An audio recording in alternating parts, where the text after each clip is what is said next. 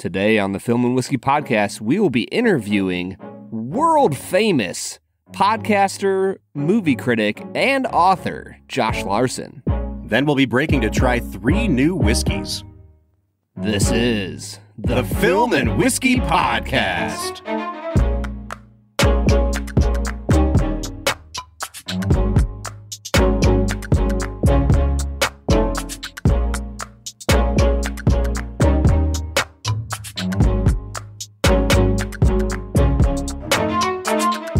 Hey everybody, welcome into the Film and Whiskey Podcast. I'm Bob Book. I'm Brad G. And we are coming at you with another special bonus episode. Bonus episode! Oh, I love the spooky voice, Brad. You're welcome. Trying to set the stage here a little bit. For Scooby-Doo horror, Bob. Yes. That's about what I do. This is the episode where we finally do our top 5 Scooby-Doo episodes. I get to talk about animated Sonny and Cher once Bob, again. can I tell you something? Yeah. I have never watched an episode of Scooby-Doo. Oh my gosh, Brad. You know, every now and then I'm reminded that you didn't have cable growing up, you know, and that's how I watched it because it was on reruns on Cartoon Network all the time. So it makes sense. And yet it doesn't make any sense, Brad. Josh, are you sticking with us here? Or is my lack of Scooby-Doo knowledge? I'm getting increasingly concerned. You start off with a lie about the world famous thing. Then you mention your non-knowledge of Scooby-Doo, which is just a travesty. And, I happen to know from a previous episode, both of you are skeptical about horror. So I'm getting kind of nervous here. I'm not sure how this is going to go. Well, speaking of world famous Josh Larsen actually listens to our podcast. There you go. He at least listened to one episode 4 years ago. And here's the thing, folks.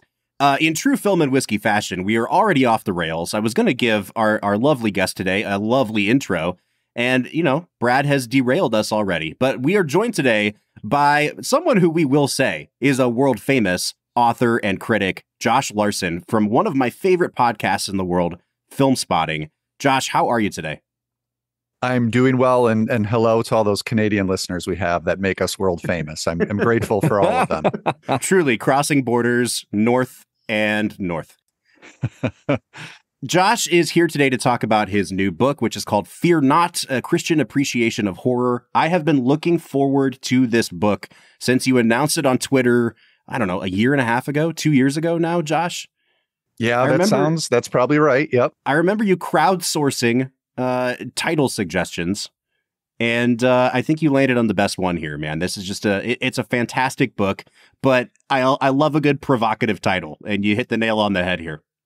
Yeah, thank you. I mean, it was kind of right there for me with the project. That's a phrase of some sort that appears so many times in the Bible itself that it seemed like it had to be part of the book in some way. So people responded to it as an option, figured why not just stick with it as the title. Josh is also senior producer at Think Christian, which is just an incredible site that does really deep analysis and really thoughtful analysis of culture and film and music and thinking through things from a Christian perspective. And so it makes a lot of sense, the book that we have in front of us here today. Josh, right before we hit record, you were mentioning that, you're kind of on a press tour of sorts right now for the book, and you're talking to a lot of different audiences about the book, some of whom may not be Christian or may not even be interested in a Christian lens on horror. And I'm wondering, let's just kind of situate ourselves in your press tour right now. What are some of your favorite kind of insights that you've been gleaning and in having to pitch the book in some ways to all these different kinds of audiences? Yeah, it's interesting. So far, I would say the responses have fallen in 2 categories. Some folks are immediately skeptical, or there's disbelief. And these may be some outlets, radio stations or so forth, where there's already a posture of slight suspicion towards pop culture. And so they hear something like this and it's disbelief that Christians can have an appreciation of horror. They should even be watching horror. And so that's an interesting conversation to have. It's kind of like starting from ground zero, right? And so those are fun to do. And then I will also hear from folks who are like, wow, I always knew there was a reason I resonated with horror so much. And it's nice to have that kind of put into words, put into spiritual terms. And that makes a lot of sense to me. So that's kind of on the other end of the spectrum. And then, of course, there are people, in between as well. And in general, what I've been saying about the book is it's obviously written, primarily for a Christian audience to make that case for horror films from that perspective. But I love hearing from people and even getting reviews like on Amazon from folks who say, well, I'm not from a religious background, wasn't raised in the church.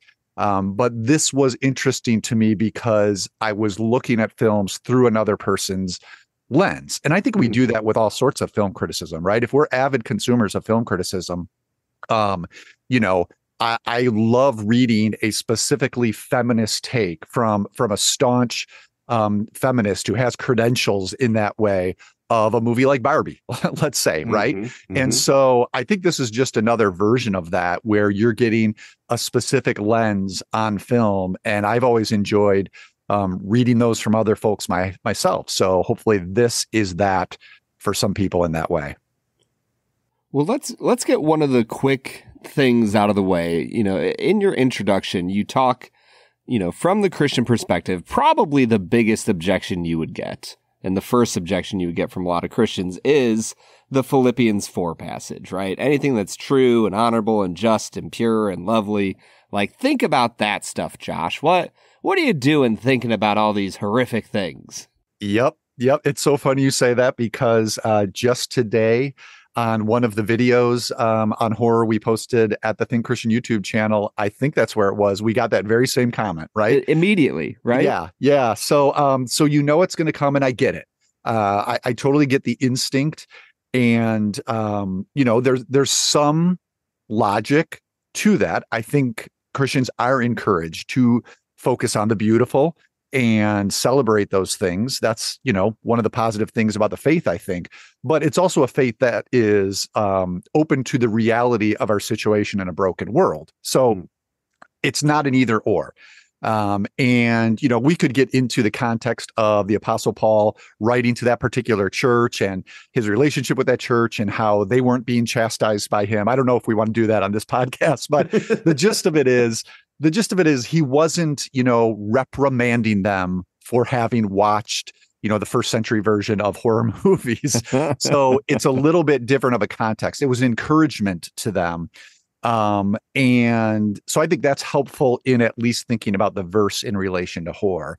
And then, beyond that, you can talk about, well, okay, but still, what is the value of horror for a person of faith, especially someone who wants to be a discerning viewer and is maybe, tries to avoid genres that are exploitative, which I'll fully admit the horror genre can be very exploitative, right? I get that perspective too. I really love the introduction to this book. I was telling Brad, in a lot of ways, I have a few chapters highlighted, but I love the way you set the argument out in the intro. An argument might even not be the right word because this book is not called, a Christian defense of horror or a Christian apologia for horror. It's you say very clearly up front, I think that Christians can and should partake of horror films because there are, in the best instances, redemptive elements to it. And Josh, I'll tell you honestly, my concern going into the book was, I know exactly where this guy's going to go. He's going to try to argue that there is something to be learned at the very least from even the most indefensible in the horror genre and things that I never want to see with my own two eyes. And it's like, I guess I can appreciate it, but I don't see the purpose of it. And what I found really refreshing, Josh, is that you don't try to do that. You're not trying to be comprehensive.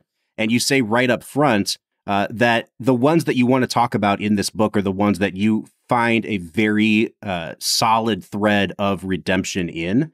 And I think that, honestly, I want to commend you for that, because I think it helps make your argument a lot stronger. And it helps guys like Brad and I, who are oftentimes on the fence with horror, to buy in a little bit easier. Well, thanks. Yeah, it's interesting because, the very early genesis of this whole project is a post I wrote on Think Christian maybe 8 years ago now that actually was called something like a Christian defense of horror. Defense was the word.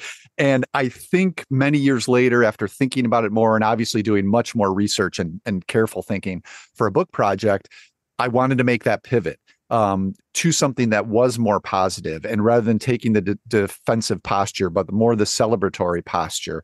So I'm glad that carried through, because it was a very particular choice that, maybe most folks might not pick up on, but I'm glad it was obvious to you. And then as far as the redemptive element, there are definitely there are definitely movies in the book that do reach for that, but that's not really a staple of the horror genre, right? Usually horror ends badly, a horror movie, or at the very least, it ends okay for one character with the promise that the killer's coming back, right, in the sequel.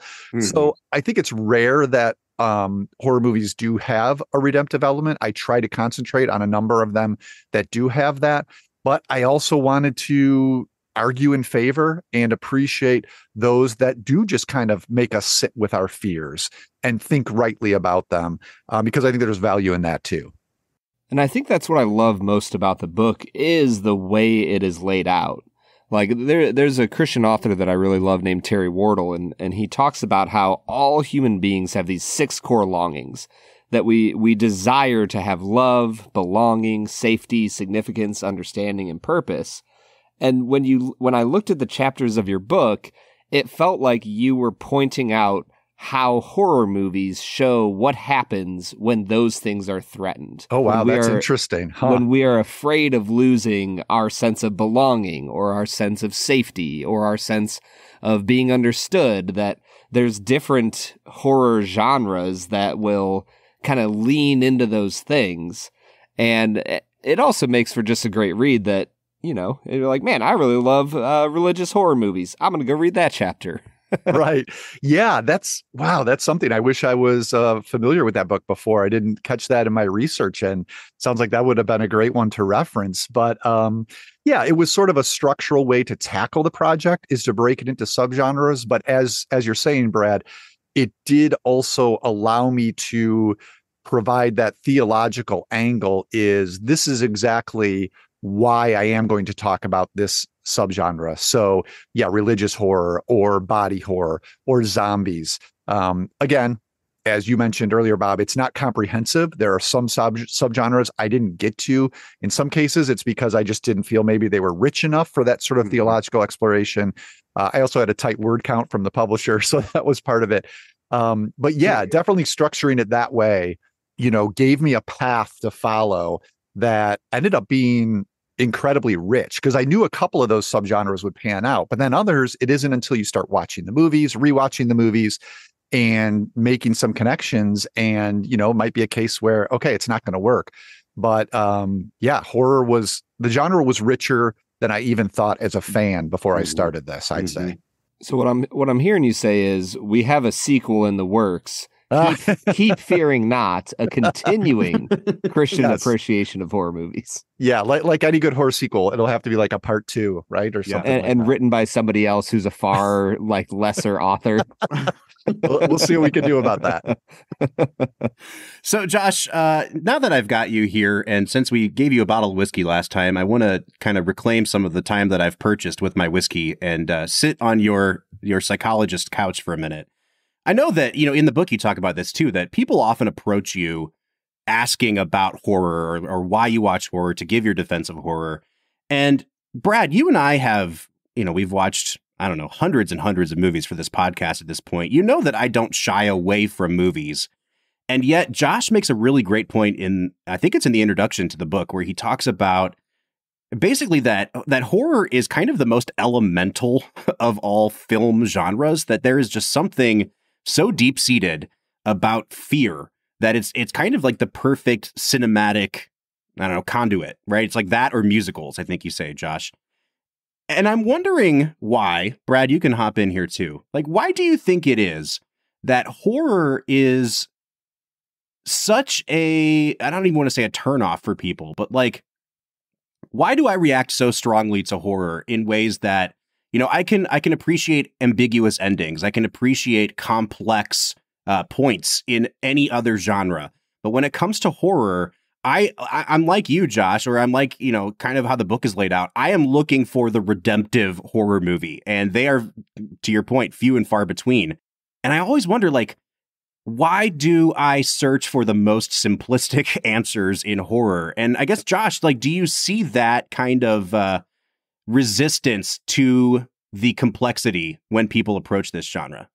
I mean, it's certainly written off, right, as the schlocky genre, as I touched on, the exploitative genre. And those things can be true. It's not like it's not there, but it's not, definitive of the genre, I think.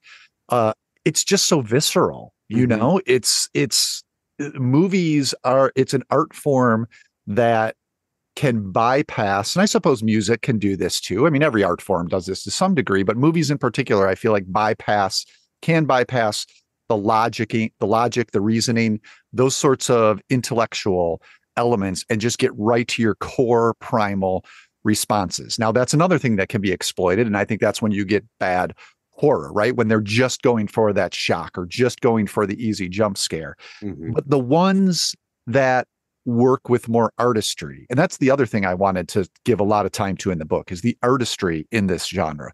The ones that do that, they affect us in ways that are out of our control. When we respond to even a movie that's ambiguous, we can start wrapping our mind around it in some way we want. And what we're doing there is we're gathering control of the film. That's why people like us who love movies love to go to them and talk about them afterwards and just keep processing them, right? Well, horror, the great horror, you can still do that with. But also what horror does is it bypasses all that and just gets you. It just gets to you. It gets into you. And there's something disabling about that. We lose control. There's something humbling. There's something about feeling powerless. These are all the things that is also obviously related to fear. And so I think it's just, the obvious answer. What I'm saying here is people don't like to be afraid. And so this is why people ask you, why do you watch horror movies? I have enough anxiety in my life already. That's something I'll hear. And I think you two have even expressed that. I think it was, when you were talking about The Shining, right? Maybe one of you said something along those lines, but yeah, and I get that, this isn't an argument that everyone needs to watch horror. I would want to be clear about that, depending on, your own psychological makeup, your life experiences. I'm sure there are plenty of people who have had enough of this sort of stuff or stuff close to it. They don't need to see it on the screen. Totally get that. But I think that also speaks to why it is such a powerful genre, is it just goes straight for the chest and right in there.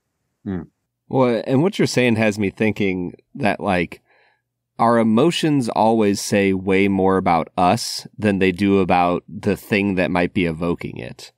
And so, like, as we are watching horror films, it seems like the emotions that are rising up in us, the fear, the terror, sometimes even like an anger that this is happening, the emotions that come up say so much more about us. And I think that's, to point back to your chapters, like pointing out, what does this say about me, about my fear of being alone, my fear of being meaningless, all these different things. And man, Josh, just looking through this book a little bit, I'm like, I can see how this is a genre that could be appreciated. Don't know if I'm appreciating it yet, though. But I don't know if I need all of those fears brought back to me. Totally valid. The other side of that is some people, and I think I probably fall more into this category, find that horror can be cathartic. It can, I don't know, I tend to repress things, especially things I don't want to think about. And that's not always healthy either. I think we could dovetail into a whole conversation here about, I don't think that's a very Christian response to fear as well. I think, if you look at the Bible, there's a reason you see these very scary things, is so that we can confront them and deal with them. Some people might do that through counseling, therapy. I think horror for other people can serve that purpose. It can be cathartic. If there's an anxiety you feel about parenting, let's look at something like The Babadook, which I put in my psychological horror chapter. If you have a deep anxiety about, parenting, say, a difficult child, and your fear of losing your temper about that. That's something you probably like don't want to actually think about, even if it's in the back of your head. And here's a movie that is all about that anxiety expressed, you know, with a monster in a metaphorical way, that, you know, when it brought me back to those days when I was short on sleep with little kids and, you know, was afraid of raising my voice. It's like, yeah, you know, there's something cathartic about recognizing that anxiety is within me, and there's a way you can process that. So I think, you know, for some folks, there's actually practical, almost therapeutic value to it. Josh, you mentioned one of the first words you said in your response was that you tend to repress things. And one of my favorite quotes from the whole book is you say that the articulation. So let me set the stage. You're talking about Dietrich Bonhoeffer, which is, fun fact, the way to Bob's heart. And okay, so I'm with you. You're quoting Bonhoeffer about the great storm that arises on the sea and what fear does and how it kind of severs ties between us and God. And you talk about how the articulation of fear is a more Christian response than the repression of it. I thought that was a really beautiful sentiment. And you do see that all through the Bible, that people are making confession. Like, I am afraid in this moment. And you go on to talk about how your pastor preached a really impactful sermon where he talked about being a Christian is not going to protect us from the things that are a result of a fallen world. But we have the opportunity to call those things out, not to celebrate them necessarily, but to bring them into the light. And I think that when horror is done well, it helps us bring those things into the light.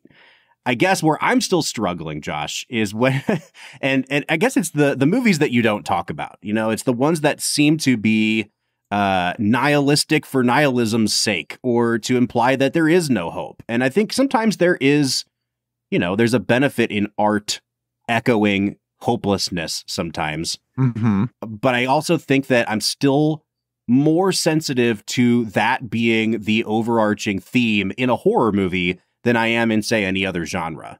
And I think it really does kind of tap into, it's elemental, but it really does kind of get to the existential, perhaps better than any other genre. And I'm wondering, like, do you still find things worth thinking about in films like that? Or is there a point even for you where you just kind of say, this has no redemptive qualities for me? Yeah, I certainly get there. And I'm thinking of, you know, there was the whole torture porn trend of, I don't know, it's maybe 20 years ago now. And so I'm thinking of Saw and Hostel. And, you know, I did not end up seeing all of those, but I can remember this was a point where I was, you know, a daily movie reviewer for a newspaper. So your job was to see everything that came out. So it was a less selective position than kind of, you know, where I'm at now. So yeah, I saw all that stuff and certainly got to a point, I think it was probably a Hostel film, maybe the second one, where, you know, I'm the reviewer and, you know, I'm not walking out. That, you know, that's my job is to be there, but I'm definitely like half watching the screen or, you know, tying my shoes for 10 minutes or so, you know, because those are the movies that I found to be exactly what you're talking about. I think there can be films in this genre where there is almost a reveling in the awfulness. And that's something completely different than confronting and recognizing awfulness and brokenness. I think there's a distinction there. Now, if someone would write a theological defense of the Saw franchise, would I be the first one to read it? Yes.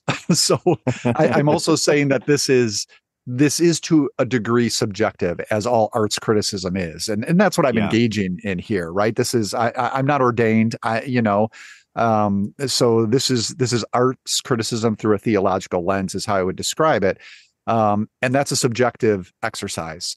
So, to answer your question, yes, I have those films and have had those moments, but I'm not going to then put a fence up around them to try to keep others out, if that makes sense. I mean, if they want to ask my opinion because they're trying to be discerning, I'll definitely give them my opinion. But yeah, I mean, I'm ready to hear that Saw argument if somebody has it. Well, Brad, I think we're in a really good spot right now. I've had the wits scared out of me a little bit, and I think we need to drink some whiskey. So we're going to press pause here. We'll come back and go a little bit more in depth about the way this book is laid out with Josh after our break. But what do you say you and I try 3 whiskeys? Let's get to it.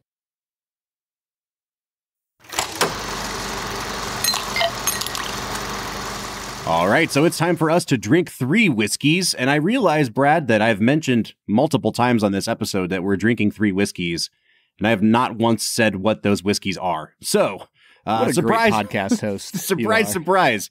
Yeah, the whiskey part of Film and Whiskey is definitely suffering today, but we're going to make up for it by tripling the amount we typically drink. So we're not just tripling the amount, but these are like 3 really big releases, Bob. They absolutely are. So the first one we're going to be trying is Castle and Key's Small Batch Bourbon. Then we're going to try a new whiskey from Copper and Kings, which, Brad, you were just educating me about Copper and Kings. So I don't mean to make you repeat yourself, but I'm absolutely going to do that now. Tell the listeners a little bit about what Copper and Kings is and what they have been in the past. Yeah, so the best that I can tell, Copper and Kings has been making apple brandy for quite some time now. They have 3 different expressions of it.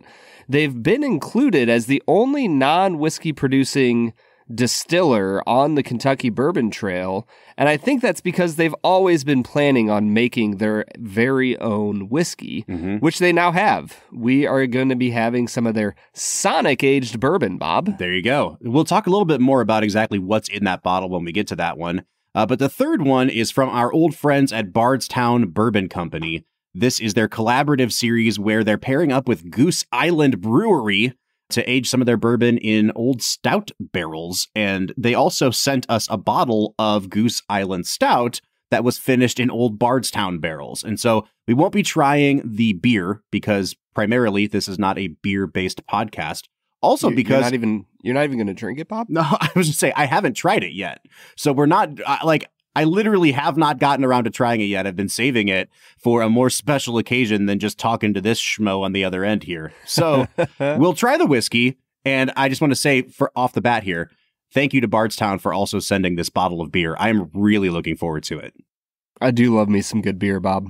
Especially dark beers. I'm a big stout and porter guy. Yeah, I absolutely love pretty much all beer at this point. For a long time, I did not like darker beers. That fell off. I fell off the bandwagon a long time ago on that.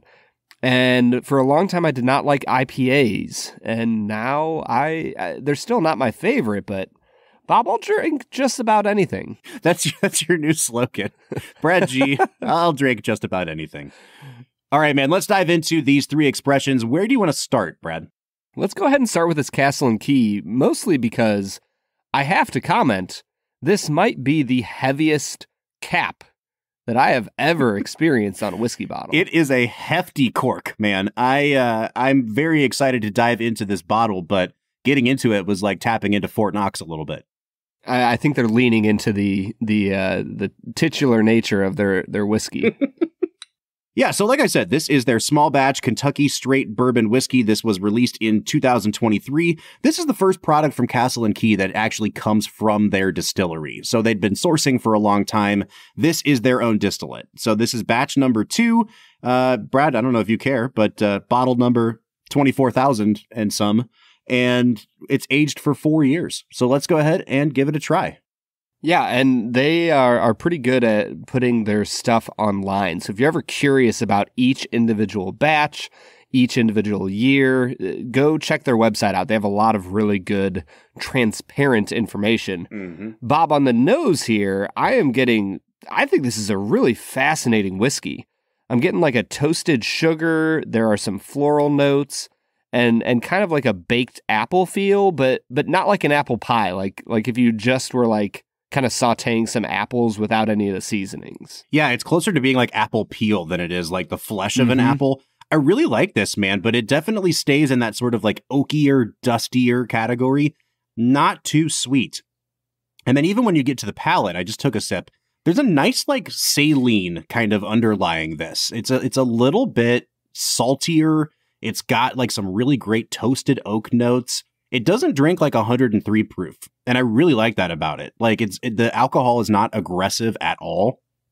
I think this is a really solid release, especially as the first release that's coming from their distillery. I think for me, the floralness of this really sticks out. There's a lot of rose petal. On the finish, it's really full-bodied. There's a lot of spiciness. I got almost, it transformed from like apple peel into almost like a pear. This is like really delicious stuff out of Castle and Key. And I think the big thing for me, this is like really unique and really well built. And really affordable, too. Let's also mention, like, this is they're like a major player in Kentucky now on the Bourbon Trail, but in the scheme of things, they're a pretty small player. And so to be producing their own product, releasing it, I think this is like a $45 price point. But when you take into consideration the packaging that you're also paying for, and usually you and I are not swayed by packaging, but I think this is an incredible value. Yeah, it's an incredibly gorgeous bottle of whiskey. The shape reminds me a little bit of the Tamdu scotch that we had a little while ago. Yep. I think this is a absolutely gorgeous bottle. All right, well, let's move on to the second one. And I say we tip into this Copper and Kings a little bit. So like you said, they were a producer of American brandies. Now they've moved into the world of bourbon. And this is a sourced bourbon. This is not their own distillate. But from what I can see on their press release, it's a blend of 5, 10, and 15-year bourbons. Now, Brad and I were each lucky enough to get a full bottle of this sent to our homes. And once again, the PR team is absolutely killing it with the packaging here. Yeah, it is absolutely gorgeous. I will say this. Orange and black are just an incredible color combination. My high school, football team's colors were like orange, black, and white. There is something just super sharp about the way this came out. They had the butcher paper wrapped around the bottle. Everything about it. I was very impressed. Now, this is finished in apple brandy barrels, and it is bottled at 55.5 ABV or 111 proof. Brad, what are you picking up on the nose here? It has a really nice traditional nose. There's a lot of caramel and vanilla. For me, some peanuts started coming through, almost like a peanut shell. And there's just a hint of spiciness here, but nothing overwhelming. I'm curious. I don't know if I'm getting a ton of like apple brandy on the nose, but I really like it nonetheless. I think I'm getting more, once again, it's that apple peel more than like a really deep or bright apple. But I'm going to say this is also a little bit dusty, and I like it a lot. Like it's definitely sweeter than the last one we had, at least on the nose. But I'm digging that these all have a sort of like spent a year aging in the hay in the barn kind of a thing to them. And like, I am really, really digging this one, Brad. Yeah, it's got a lot going on for it. I think that flavor-wise, it hits all the right notes and really is an awesome addition to the world of whiskey. Oh, man. Oh, this is doing it for me, man. Yeah, dude. It's like peanut butter and butterscotch and vanilla bean. Incredibly viscous. Yeah, and like with the last one, I got a little bit of saline on the very front of this, but it's more like a salted caramel, and it gets this creaminess to it. It's almost like a flan, but then it finishes with some of that red apple peel again. This is incredibly complex. Tons of baking spices here. Brad, I think I may have found a new favorite whiskey from the last few weeks on this podcast. Yeah, I think that what they are producing here is really beautiful. Even if they're sourcing some whiskey, the juice in the bottle is really delicious, Bob, and you need to go out and get yourself some Copper and Kings. All right, and the last one for the day is Bardstown Bourbon Company's collaborative series with Goose Island. Now, this is bottled at only 50% ABV or 100 proof, but it is labeled as cask strength. So, Brad, we're drinking the highest proof version of this that we can get. We've had a couple stout finishes before, and I think we typically like stout finishes better than we like IPA finishes. But the tricky thing with stout finishes is like the notes are a little more muted too. So you've really got to put some artistry into it to make the stout come through. Yeah, it takes a lot to overcome, because let's be honest, like stouts have very distinct flavors. And to really master that, you have to have it in that stout barrel for just the right amount of time, because it can quickly tip into way too much dark chocolate, coffee bean, cacao territory. There's a really interesting note on this nose that I can't pin down yet, Brad. And it's like, It's almost like a caramel or hazelnut flavored coffee bean. But then again, I don't know why I'm getting saline on all three of these today. There's almost I don't know. It almost smells like a bag of potato chips a little bit to me. I don't know if that makes any sense to you at all, but it's like being in a really comfortable pub and, you know, you get an order of like chips and you are taking down a Guinness to go with it. Like, it's all right here on this bourbon for me. Yeah. No, this is absolutely delicious. I think for me, the cacao and dark chocolate really does come through, but there is so much vanilla and caramel to match with that, that it's, dude, Bardstown makes just incredible finished whiskeys. They know what they're doing, man. There's a ton of coffee on this, but you're right. There's something about the mouthfeel. It's just really velvety. And I think that, especially with Goose Island barrels, like, they're imparting a ton of flavor here. I don't have the info in front of me right now to see exactly how long this was in those barrels finishing, but they certainly got a ton of the stout character out of those barrels. Yeah, they sure did. Once again, I said it 2 seconds ago. Bardstown knows what they're doing. This is like one of the best expressions I've ever had from them. And I think it is because it's so unique. And if you're looking for finished whiskeys, there's a lot of great finishes out there. But I do think that some of these beer finishes take it to another level as far as bending the rules as to what whiskey should be able to do. Brad, I'm so glad that we got three whiskeys that were all so different from each other. Because sometimes we try to mash up some of the things we've gotten in the mail and they just all taste like standard bourbon. None of these tasted like quote unquote standard bourbon, but I think it's like all the better for it. Yeah, 100%, man. These are three spectacular whiskeys, all in their own unique ways. So if you're out there and you see Castle and Key Batch 2 from 2023, if you see the Copper and King's new expression, or the Bardstown Goose Island, all of them well worth your money. All right, man. What do you say we get back into our conversation with Josh Larsen? Let's get to it. All right, Josh, now that Bob and I are properly liquored up to talk about horror, I'm curious. We kind of touched on this earlier. We talked about the idea of like, real life is hard enough.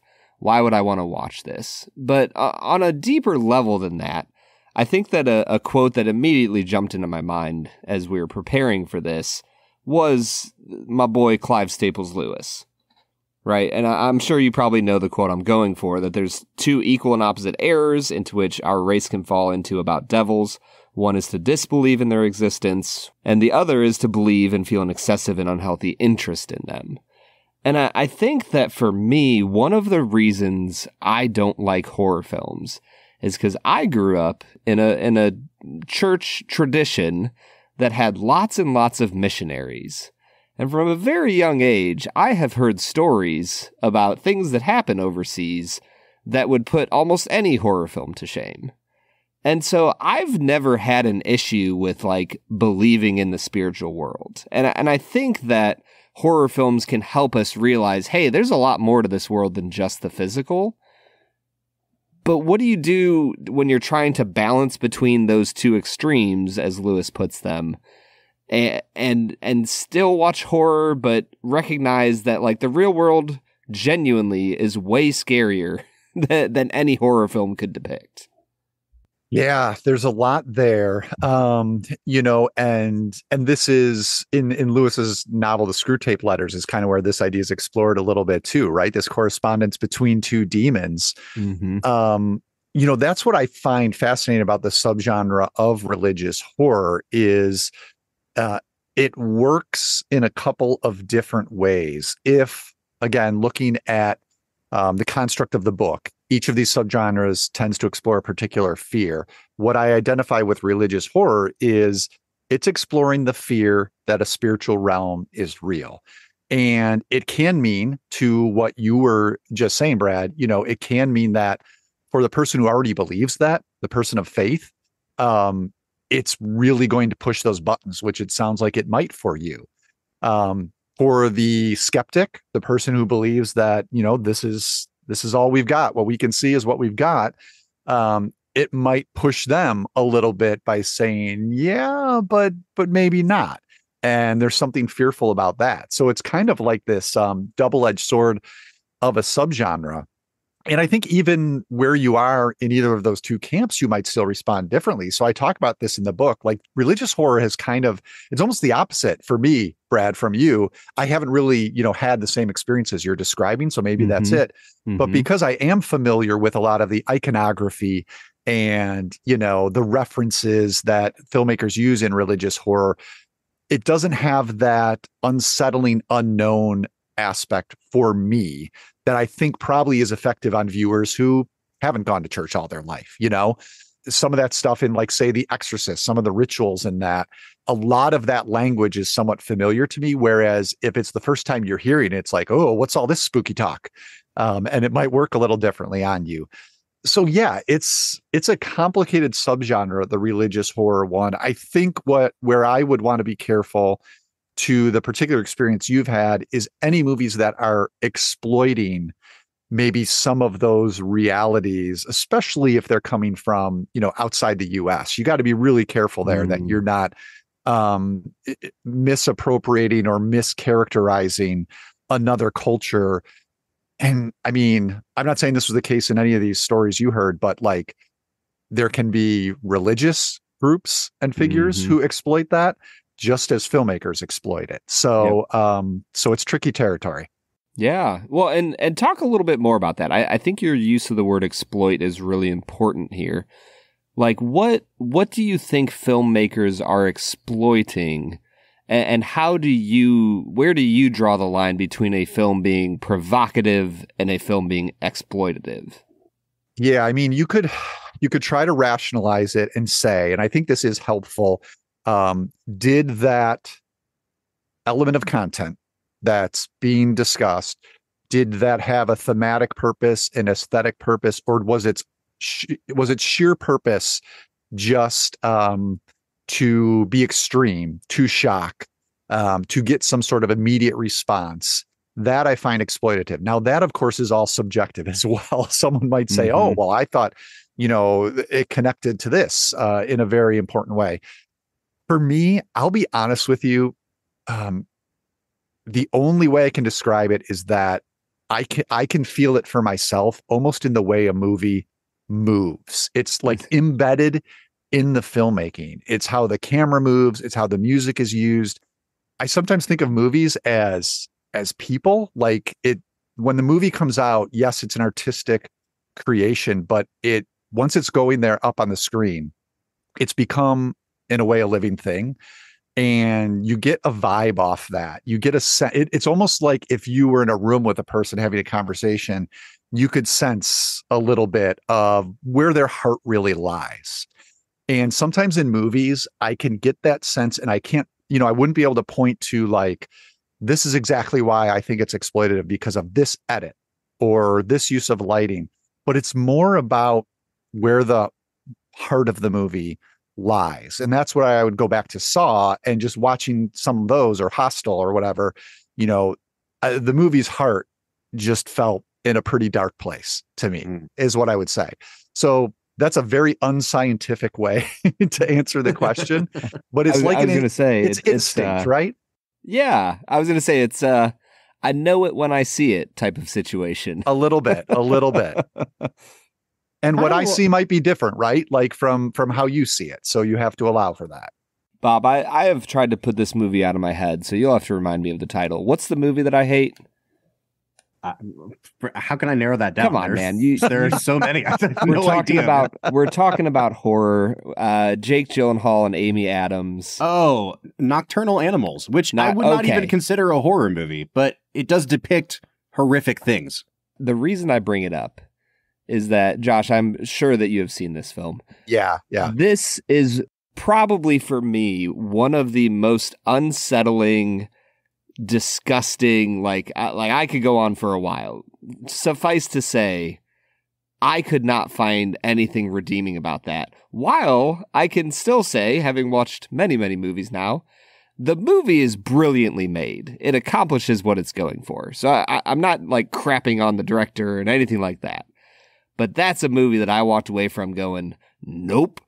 Did not care for it myself. I think what stood out to me about that one is, Tom Ford was the writer and director there. And this was his second film after he made A Single Man, which was just a wonderful movie with who is Colin Firth, right? Colin Firth as an English professor, set I think in the 60s, grieving the death of his partner. So that's kind of where I came in on Nocturnal Animals, and it's like, whoa, what happened here? I was so excited for Tom Ford's directing career. He was, of course, a designer, fashion designer before that. So yeah, haven't thought about Nocturnal Animals much myself either since that came out.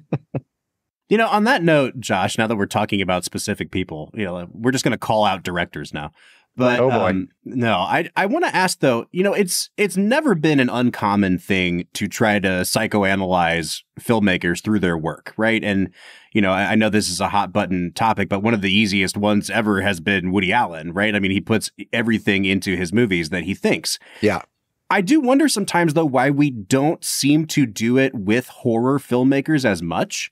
Like we seem to appreciate their craft, but we don't really psychoanalyze them so much. And I think, prior to this year's Beau is Afraid, Ari Aster wasn't really interrogated for the movies Hereditary and Midsommar. And I've always wondered, with people like Ari Aster, and now that he's kind of put his entire inner life on screen with Beau is Afraid, it doesn't. The point is not as strong as ask. Exactly.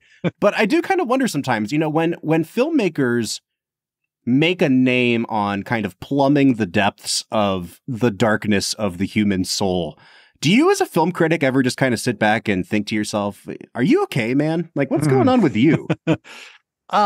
No, I don't. It's a good question though.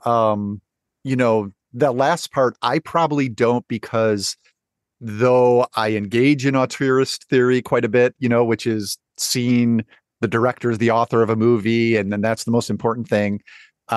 It's not my instinct. It's not my favorite thing to do. As I said, I tend to think of movies as their own living things, separate from the directors. So that's probably why I don't do that with horror. But I think in general, you're right. It's not done for horror directors as much as other directors. And I think it probably comes back to the idea of the genre not being taken as seriously, right? Like the serious arty directors, and I'm not saying this is true, but I think this is the perception, aren't necessarily working in horror. Like you guys, even when you were talking about The Shining, like you noted how Stanley Kubrick, not a horror director, like this is really his only horror film. And so I think that's probably why, though I do remember, by the time Midsommar came out, Ari Aster's second film, people were starting to realize that this is a filmmaker with a distinct vision, a distinct interest in similar themes. That's what, an interesting thing about auteurist theories, to trace similar themes across a filmmaker's body of work. I think you could also say that that's been the case with Robert Eggers, who made The Witch, and then The Lighthouse, and then The Northman. I think you saw critics taking an auteurist approach to them, and again, tracing themes and asking some of those questions of why is this something that this filmmaker keeps returning to? So in general, though, it's probably just a fact of the genre being taken less seriously overall. All right, Josh, I'm going to let you get down off the hot seat for a minute. I feel like we drank whiskey and then came back and put you really on the defensive here. But you're good. You're good. I want to talk about the way the book is laid out a little bit. And I really love, you go chapter by chapter and you're kind of breaking down subgenre by subgenre. But what you identify in each subgenre is a pretty primal fear attached to each of those subgenres. So for your first chapter is monster movies, and you call that the fear of our own capacity for sin. Zombies, fear of losing our individuality. And I really love how you lay it out and how you approach each of those fears and demonstrate that horror speaks to each of those things. And I'm wondering how you came up with that kind of framework for it. And like, at what point did you see these as emblematic of specific primal fears? Yeah, that was the fun part. And that's what's, I've enjoyed about doing longer form projects like this and like Movies Are Prayers as well is devising this structure. And then there's always that really scary moment where you're a couple chapters in and it's been working. And then you realize you've got, 9 more chapters to go. And is this really going to pan out? So yeah, I think it probably started by realizing, we did need a structure to the book. And this was with my editors. This was a bit of a commission project, actually from Fuller Theological Seminary. So my co-editors, Cutter Calloway and Elijah Davidson, we knew we needed some sort of structure for this. Mm-hmm. And, there were a couple of ways to go about it. You pick, say, 12 classic horror movies and write a Christian appreciation of those movies. But that would be a little limited, right? You'd have only so many titles. And the idea of subgenres came up fairly early on because the genre of horror is so vast that as soon as you start thinking about this, you realize, oh my goodness, but there are ghost stories. There's body horror. There's, a brand new subgenre of the last 30 years ago or so, found footage. Mm-hmm. And so it did seem like breaking into subgenres would make it a bit more manageable, allow us to address more titles. And so then it's like, okay, but what's the further justification for doing this? And here's where it had to connect theologically some way. So I kind of went back to that Think Christian post I wrote, which was about this idea of, not repressing fear being a better Christian response. And then asking myself, well, where do we see fear in the Bible? What are the things that are making the figures in the Bible afraid, which is often reflecting our own fears, even in this day and age? And then connecting those dots to some of my favorite horror movies. Yeah. So, because you've got to have, for something like this, you've got to have the genuine passion for the titles. I think to get through the project, for one thing, and to make it come alive on the page for the reader. So I had to go with movies that I really love, and that it's almost like a puzzle at that point. You've got the different pieces. You've got favorite movies, you've got the subgenre, you've got the theological element, and then that's where this idea of, okay, so what's really going on in zombie movies? It is, I feel like this idea, the most horrifying moment in a zombie movie for me is when it's generally like a loved one has been bitten and the heroes have to watch them change, right? Mm-hmm. Yeah. Mm-hmm. And that's all about what's happening. They're not dying. You're not losing them. It's very distinct from that. It's something different. It's that they will no longer be themselves. They're becoming this automaton. And this is a very theological idea when we talk about the biblical notion of the imago Dei, that every human being is made in the image of God. And there's a distinctiveness to that. There is something, spiritually significant about our individuality. It's not just that I repress things and, someone else might not repress things. It's that we were all individually made in an individual way. And when the zombies come, that's what you lose. That's what goes away. And so that's just one example of, okay, well, I'm going to talk about Night of the Living Dead because that's one of my favorite horror movies of all time. I'm going to go watch Train to Busan, a Korean zombie movie that I know from just a couple of years ago, people loved. I had never seen before. And lo and behold, it's not only amazing, everyone was right, but it speaks exactly to this as well. It speaks to what is unique about our humanity in a way that worked beautifully for the book. So that's when it got really exciting, right? Is especially when you'd find a new movie and recognize, oh, this puzzle piece fits. This will fit nicely right here. I was going to say, Josh, first off, my boy's preaching over here and I'm loving it. But second off, as you're talking about zombies and the fear of losing individuality, all I could think about was like, oh, I finally understand why the ending of Shaun of the Dead is so funny then. Because that's like the perfect irony is that his best friend doesn't lose his individuality. This is just who he's been the whole time. That's true. Like it's literally perfect comedy because it's tapping into that fear and turning it on its head. Yeah, and part of that is like the social commentary element of Shaun of the Dead too, where maybe the main thing that movie is interested in is pointing out how, like, if we're not careful in this day and age, we can walk through life like zombies, even if we haven't been bitten, right? 100%. So, yeah. Yeah. Well, Josh, while we're talking about subgenres, I know you said earlier that there were a few subgenres that kind of ended up on the cutting room floor. And let me just suggest, when the second edition of this book comes out in 10 years, just do a chapter and call it A24 Horror, the fear of filming in the widescreen format. That's what I would like to see. Let's just talk about Academy ratio for 10 pages. You might be onto something. Jesus there. doesn't want us to do that. You're not a fan ever, I'm taking it. I like it a lot, actually. I just think that we're getting to the point where it's like, all right, we do make wide lenses still. Yeah. It's a favored technique for sure. Oh, man. Well, Josh, as we're kind of wrapping things up here, I guess I'm curious. For somebody like me who can appreciate a good movie but doesn't love horror, what would be your golden standard? The movie you would recommend and say, like, this is the one to get you to appreciate horror. Love this. And it came up, as a matter of fact, I think, Christian, we have a movie club. So we get together quarterly online, and we're going to get together in October to talk about horror. And immediately one of the movie club members was like, I am not so sure about horror. So could you suggest to us, 3 titles, and maybe make one mild, make one medium, and make one spicy for people to watch. So I'll give you 3 mild here, because I think that's what you're asking for, and they're very different. So you might not be interested in some of these, but for a classic, you can't go wrong with 1941's The Wolfman. This is one of the Universal horror pictures. They're so atmospheric. The production design in these is just gorgeous. And that's an easy entry one. It's an older film. It's not gory. Some people might even find it silly. I find it beautiful. And, I write about that in my monster movies chapter, as I think we mentioned about fear of our own capacity for sin. So that's an easy start. Also, there's one you've probably already seen. Jaws is a horror movie. I mean, I hate to tell you, but Jaws is a horror movie.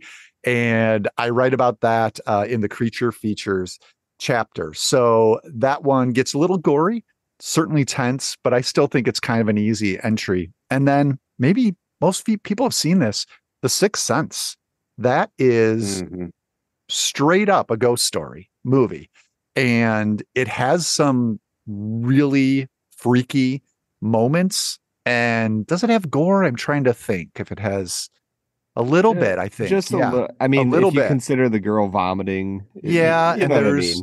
Yeah. So I would say, though, that is, also an easier entry point if someone is just kind of thinking about watching a horror film and then also thinking about it more deeply, or possibly even in these theological terms. And my final question then, while people are watching these 3 films, what are the questions that you would encourage them to ask themselves about their experience, about their emotions, about how they're feeling and interpreting the film? How would you encourage them to think about these 3 movies as they're watching them? Yeah, great idea. For The Wolfman, where does the Wolfman remind me of myself? This sort of, obviously not in the surface details, but the existential struggle that the movie is really concerned about. And that this story that's been told so many times, why is it told so many times? Because it's really getting at something about the unsettling reality we feel about ourselves. So where might I see myself in The Wolfman? Jaws, what's going on with this shark? Why is this shark behaving this way? And what might that suggest about, we talk about this being a fallen world, a broken world. I think a lot of times we think about that in individual or human terms. How might nature have been broken itself in the fall? And then The Sixth Sense. The Sixth Sense, as I said, is a ghost story. I posit in the book that ghost stories explore our fear of guilt, which I think is distinct from our fear of our capacity for sin, our fear of guilt in particular. So as you're watching The Sixth Sense, just ask yourself, who's the guilty party here? Because I think Sixth Sense has an interesting twist on that question compared to most horror ghost stories, in which the ghost is there to expose someone who's guilty in the living world. You know what I mean? Mm-hmm. Which I think is a very powerful narrative device. The Sixth Sense, one of its points of brilliance is that it does a little something different with that trope. One of the things I love about Josh Larsen, Brad, is that, first of all, what a nice guy. Like, truly Midwest nice. And, I've always found that my friends who are like horror movie fanatics are like the most well-adjusted people in the world. Like, it's just, there's the great irony of horror fans is like, they seem like the nicest people. And then you learn what they've seen with their own two eyes. And you're like, oh my gosh. Yeah, exactly. What is wrong with him? Yeah. But the great thing about Josh is that he answers every question on good faith with not one hint of irony. And when you were tossing him the softball of like, what questions should you ask yourself? I'm like, oh, this is a prime opportunity for him to do a bit, just the Wolfman. How many teeth does he have? Is he that hairy when he is not a wolf? Like, yeah, that's what I love about him. He really wants us to engage and love horror on its own merits. Your listeners might have been happier with the bit now that you say that. So. I would say, Josh, my favorite thing about Bob is that despite being from the Midwest, he just took a solid 2 minutes to throw my question under the bus. Yeah. Like Midwest nice, man. Yeah. I was going to say, the true passive-aggressive Midwest nice is coming out. Yeah. I thought you were going to say is that he always goes for the bit. That's what you love about him. No, I always go for the bit, Josh. All right, folks, this has been Josh Larsen. He is the host of Filmspotting, and he is the author of Fear Not, A Christian Appreciation of Horror. Josh, where can we find the book? I mean, it's pretty much everywhere. If a lot of folks will say, but I like to support an independent bookstore, and there's a great place, bookshop.org, that allows you to order online and still do that. So they carry it as well. So that's bookshop.org. But otherwise, yeah, it's at the big place too. Yeah, I was going to say, my question to authors is always this. Where can I buy the book where you get the most money? That would involve more math than I care to do. So I have no idea. So bookshop.org. Yeah, that's a great place to pick up books. Aside from just buying bootleg copies out of Josh's trunk, we're going to say. Yeah, I'll get to that point. All right, we will be back on Tuesday with another regularly scheduled episode. But until then, I'm Bob Book. I'm Brad G. And we'll see you next time.